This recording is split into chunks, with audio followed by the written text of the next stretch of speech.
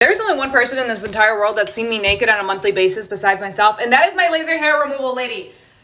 Listen, I'm not saying it's a bad thing, but there is a lot of hair in my body and it is very hard for my razor to keep up with on a weekly basis. Some examples of areas that I get lasered include but are not limited to my face, my neck, my armpits, my boobies. Yeah, I said boobies, okay? I do grow hair on my nipples. I get hair like right here on this line. I also get acne there and acne scarring. My dress attire for these appointments is something loose and non-form-fitting because, well, I wanted to have easy access to my body. Number two, it's because I don't want to sweat on the way there because I am not allowed to wear deodorant because she is going to be lasering my armpits.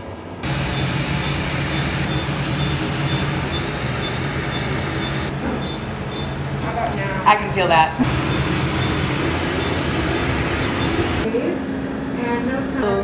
It was great. That was quick, painless, and I'm just a little bit more hairless, one step closer to being a hairless cat, and that is a win in my book. I am just feeling so good.